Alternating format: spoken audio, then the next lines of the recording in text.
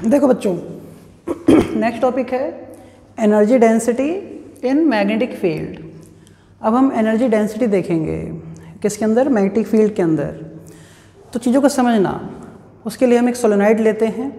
देखो चैप्टर में हम धीरे धीरे आगे बढ़ रहे हैं, छोटे छोटे टॉपिक को लेते आगे बढ़ रहे हैं, छोटी सी छोटी बातें भी मैं आपको बताता चल रहा हूँ। इसलिए आपकी जिम्मेदारी बनती है हर छोटी सी छोटी बात कॉपी पेन लेकर नोट करा करो। जब पढ़ाऊँ, वीडियो में कुछ बोलूँ, तो सबसे अच्छे बच्चे वो होते हैं कि जो टीचर जो बोल रहा है कुछ हर बातें नोट करनी चाहिए। कुछ कंसेप्ट बोला, अच्छा ऐसा तो ऐसा, जैसे पिछला कंसेप्ट बोला था मैंने कि करंट रुक गई तो बल्ब B1 बाद में जला, B2 जला पहले, ये कहीं नोट कर लो किनारे, छोटा सा बादल उदल बना के, जैसे डिजाइन आप लोग डालते हो कॉपी में, ठीक है। तो चीज़ों को किया करो। अब मैं अगर 100 बार बता रहा हूँ तो उसका कोई फ़ायदा नहीं है जब तक आप अपने आप एक बार नहीं लिख रहे हो। आपका सिर्फ एक बार लिखना मेरे 100 बार बताने के बराबर माना जाता है। मैं भी जब पढ़ता हूँ तो मैं इसी चीज़ को देखता हूँ, जब मैं किसी टीचर के लेक्चर को देखता हूँ, चाहे मैं अपना पढ़ता हूँ, तो उसने जो मुझे बता दिया वो तो 10 बार बताएगा, उसका क्या है।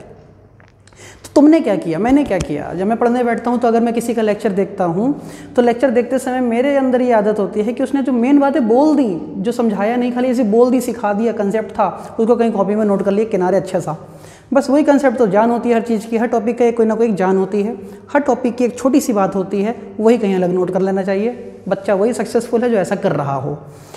कोई बात नहीं, सब करते हैं। देखो energy density in magnetic field, कुछ भी सिखाने से पहले तो एनर्जी डेंसिटी का मतलब क्या है। एनर्जी डेंसिटी का मतलब होता है total energy upon total volume. मैंने एक सोलेनॉइड ले लिया, सोलेनॉइड की टोटल लेंथ है L, unit number of turns हैं, यूनिट लेंथ में नंबर ऑफ टर्न्स है N, टोटल लेंथ है L, यूनिट लेंथ में नंबर ऑफ टर्न्स है N, तो टोटल नंबर ऑफ टर्न्स कितने, NL। Total number of turns कितने, NL, तो N equal to capital N upon L। अगर मैं यहाँ से देखूँ टोटल नंबर ऑफ टर्न्स कितने, NL, तो स्मॉल n इक्वल टू कितना, N अपॉन L। मैंने स्विच ऑन कर दिया। जैसे ही मैंने स्विच ऑन किया तो इसके अंदर एक मैग्नेटिक फील्ड बनी होगी, जो हम लोग जानते हैं कि सोलेनॉइड के अंदर एक मैग्नेटिक फील्ड बनती है। जो सोलेनॉइड के अंदर जो मैग्नेटिक फील्ड बनती है उसका फॉर्मूला होता है ये, B equal to mu naught NI, B equal to mu naught NI। अगर n की वैल्यू तुम ये वाली लगा दो तो N अपॉन L यहाँ पर आ जाएगा, कोई दुख की बात नहीं है, तुम चाहो तो लगा सकते हो, लेकिन मैं यूनिट नंबर ऑफ टर्न्स के लिए लेकर चलता हूँ यूनिट लेंथ में, ठीक है। मैं उसको बाद में कन्वर्ट कर लूँगा टोटल लेंथ में। तो B equal to mu naught NI, ये किसकी मैग्नेटिक फील्ड है, मैंने बोला ना कंसेप्ट बोला। अब ये कंसेप्ट बच्चे को लिख लेना चाहिए कहीं कि एनर्जी डेंसिटी में पहली मैग्नेटिक फील्ड हम क्या लेते थे।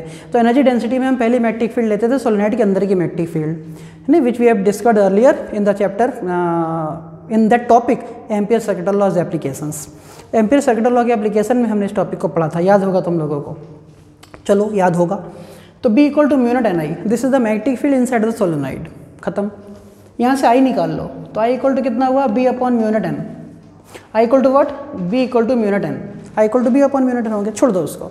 This is equation number 1। अभी एक फॉर्मूला हम लोगों ने पढ़ा था, the self inductance of the long solenoid is.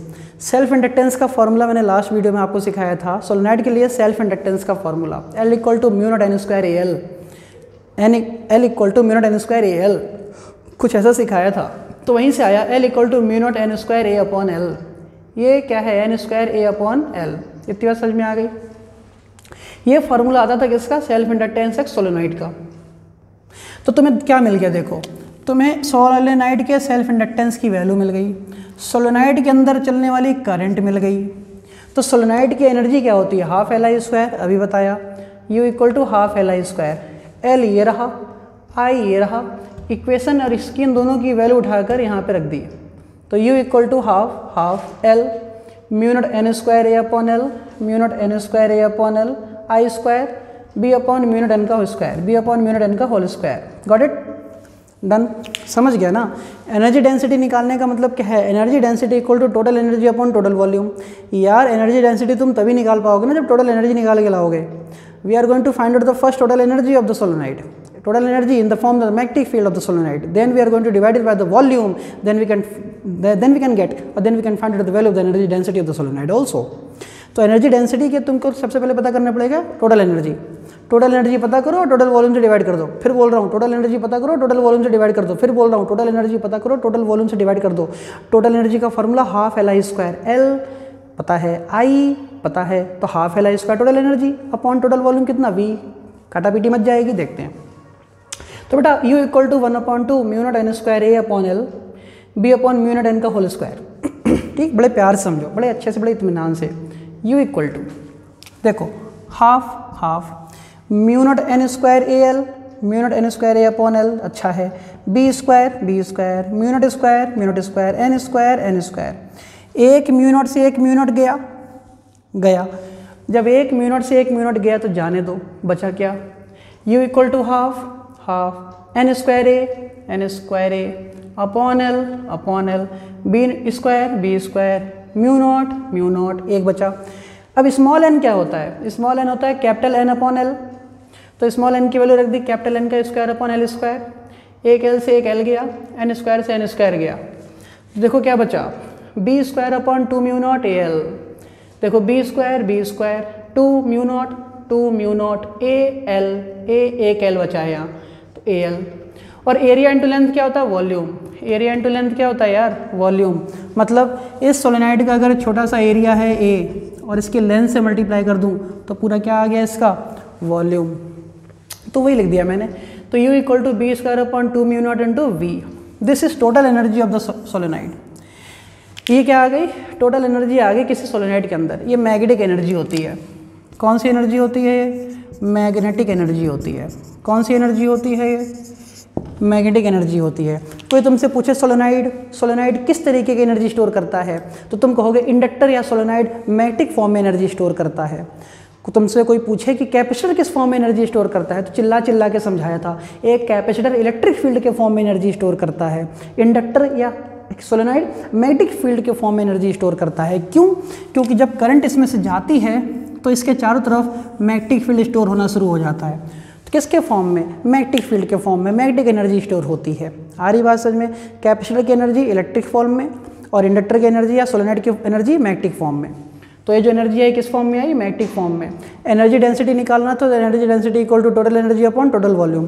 Total energy आ चुका, कैसे निकाला, half L I square, L की वैल्यू सोलेनाइड वाली सिखा चुका था, आई B equal to mu not an आई से, इन दोनों को यहाँ लगाया, यू निकाल लिया, यू आ गया। एनर्जी डेंसिटी होती है स्मॉल यू, टोटल एनर्जी होती है कैपिटल यू, और energy density represented by small you.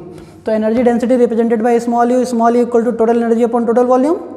तो small you equal to total energy upon total volume. तो टोटल स्मॉल यू क्या है यार, स्मॉल यू है यहाँ पे मैग्नेटिक एनर्जी डेंसिटी, मतलब energy density equal to be square upon 2 mu naught into we upon we. Total energy upon we से we गया खत्म, तो half B square upon mu naught, ये आ गई एनर्जी डेंसिटी। और ये बहुत इंपॉर्टेंट है, ये बहुत इंपॉर्टेंट है। तो this is the formula of the energy density of the solenoid या energy density of the magnetic field. तो एनर्जी डेंसिटी निकालने के लिए क्या किया बच्चों, एनर्जी डेंसिटी निकालने के लिए सबसे पहले हमने क्या किया, टोटल एनर्जी निकाली। टोटल एनर्जी का फॉर्मूला होता है, बोर्ड पे देखो, हाफ एल आई स्क्वायर। अब यार कुछ भी लाने से पहले आई पता होना चाहिए था, B equal to mu not an आई से आई निकाल लिया, B upon mu not an.